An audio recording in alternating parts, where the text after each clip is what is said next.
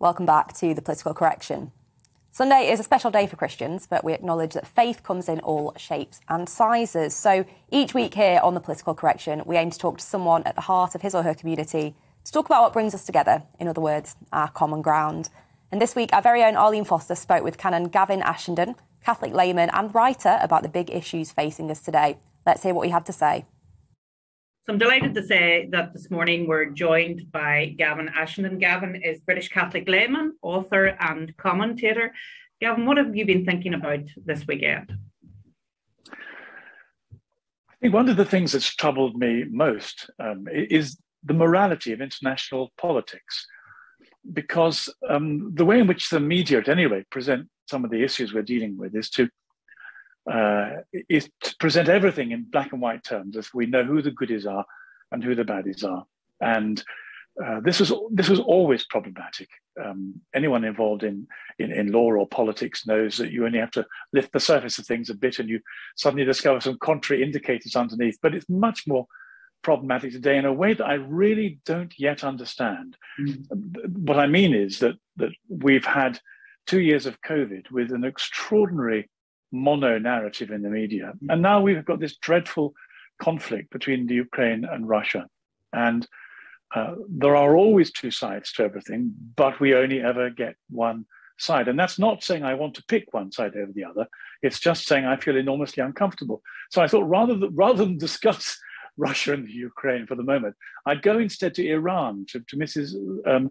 Zaghari Ratcliffe, because she's been released and many of us have been praying for her and for the family for some time, because the situation she faced was simply a nightmare and utterly terrible, separated from her daughter, whom she'd only seen for the first 12 months, from her amazingly courageous husband. And then suddenly she's been released. And we were never quite told in the beginning that she was being held as a ransom hostage for £400 million. But slowly it became clear. And this was a debt going back to 1979. Well, now, we've paid the debt. I'm glad I'm not a politician, because I wouldn't know how on earth you value the life of an individual like that against sums of money that are inconceivable. But we've paid the debt and she's free. The problem is, in terms of the morality, is that we now have access to Iranian oil, so that must be good for us. We're escaping Russian oil by choosing Iranian oil.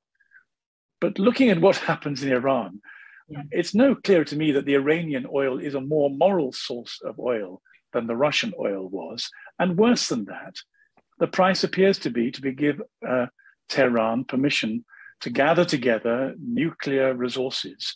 The conditions are they don't do anything for 2.5 years. But in 2.5 years' time, one of the places that's going to be extremely nervous is Israel. Yeah. So this has been presented as a wonderful thing in the news, and thank God she's home with her family. But the idea that we're making good, wholesome moral choices in our international relations is just not acceptable. It's far more complex than that. And I'm not pointing the blame at anyone. I just wish that the way in which we tell the story of international politics would accept the fact that we're contrasting one dreadful situation with another dreadful situation. And of course, that has been commented on by Tom Tugendhat, amongst others, who has said that the government has essentially paid a ransom, not just for Mrs. Zaghari Ratcliffe, but also for the second gentleman who was released as well, the 67-year-old businessman, Anousheh Azzouri, who came home to the UK as well. Of course, the government says that the payment certainly was not contingent on freeing either of those two people. But it does bring us to the moral maze of international diplomacy, and I think that's the point you're trying to make, isn't it, Gavin? Well, it is really, and I think I'd go beyond that to talk about the demonizing of Russians or the heroizing of Ukrainians. Russians and Ukrainian people they're both marvelous nations. They have their riches. They've both had terrible leaders as well as good leaders. The reputation of the Ukrainians after the Second World War was not one of the international highest for those who know something of the history of German prison camps. But that's the point. What we should be doing is not demonizing nations or cultures, removing Tchaikovsky from a concert program. We should be holding political leaders to account as they are, and not doing this easy, cheap, and frankly, a very dangerous notion of demonizing a whole people or even a whole culture. And it's just, I think what surprised me is there are so few voices in the media saying this. There are a few, of course, few sensible, wise people. And yet the whole thrust of the onslaught of our media presentation is to do this cheap, dangerous, and frankly, utterly racist thing. Yeah. So we have such appalling double standards in this. Well, it's something that we have been discussing on the Political Correction for a number of weeks now, the whole backstory to how we got to this position with Russia and Ukraine. But as you say, also in relation to the fact that whole peoples are being designated as Putin supporters, and Russians who are just simply trying to get on with their everyday lives are being targeted. But if we look then at your second issue, Gavin, you wanted to talk about the source of news and where we get our news from. So there's always a cup half empty and a cup half full.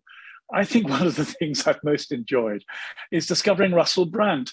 I was a great critic of him. I thought he was a very naughty, shallow, silly, clever, silly man. And I can't tell you how angry I got when he played that trick on poor Manuel.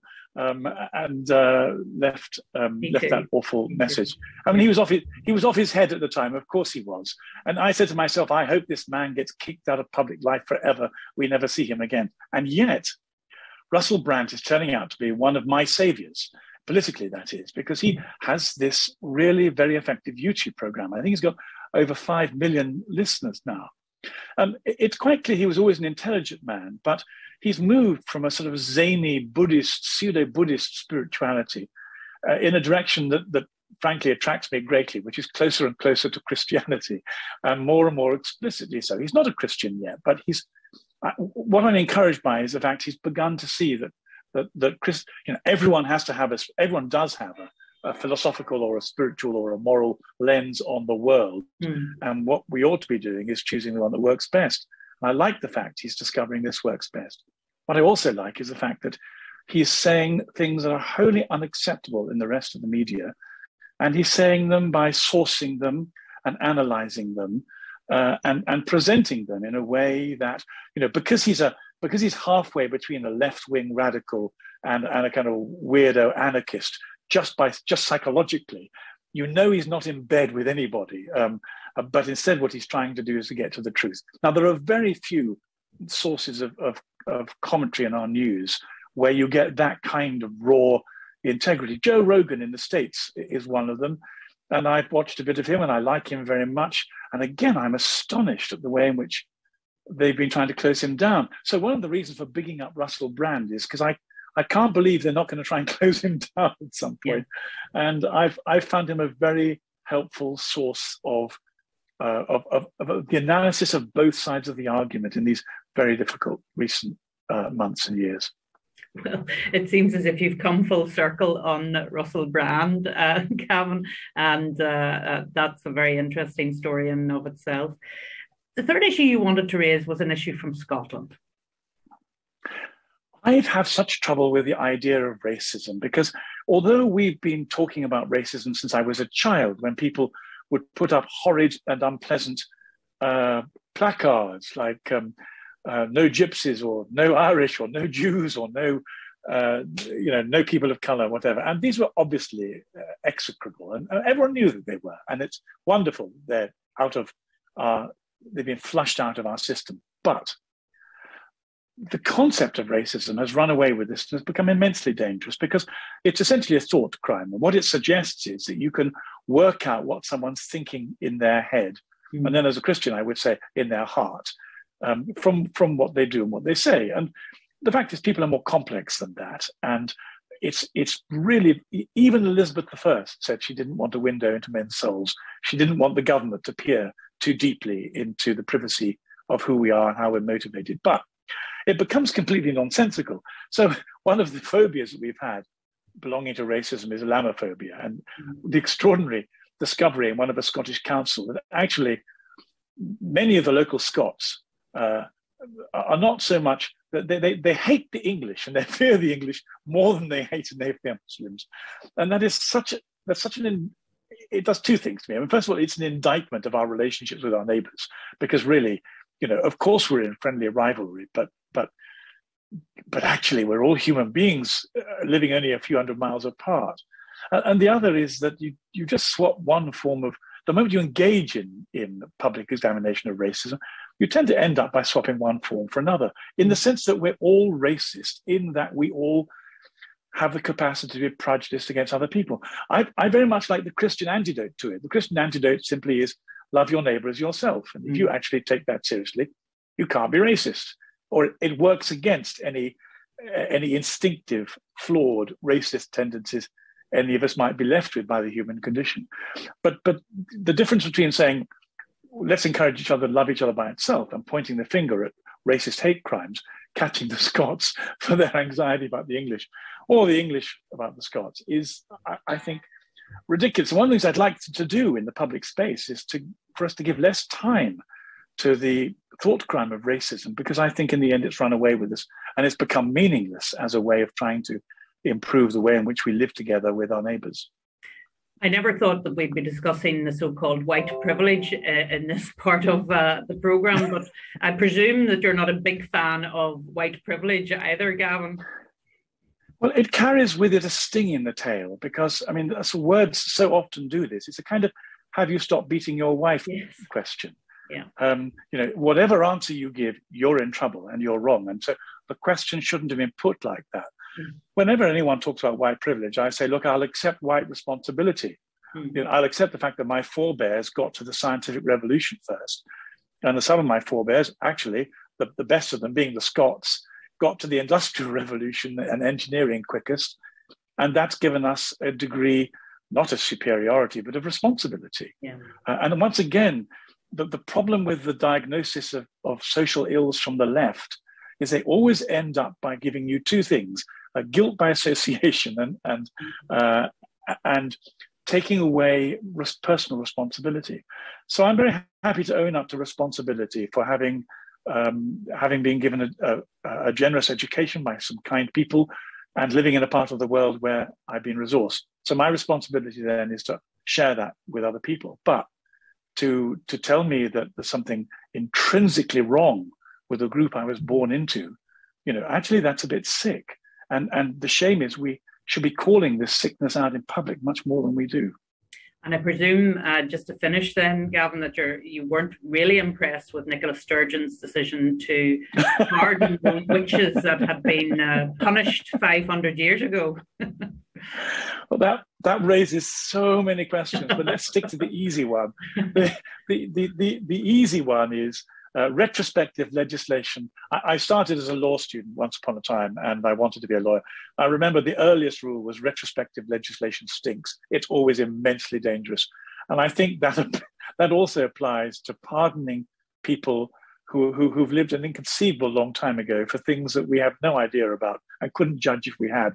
The problem is what she's doing is it's a form of political virtue signaling. Yeah. And actually it's disrespectful to history, it's disrespectful to the earlier cultures.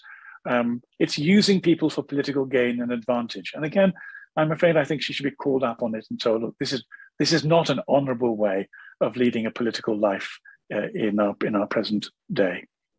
Gavin, thank you so much for joining us on Common Ground, where we try to find the common ground between all of our different faiths. Thank you so much.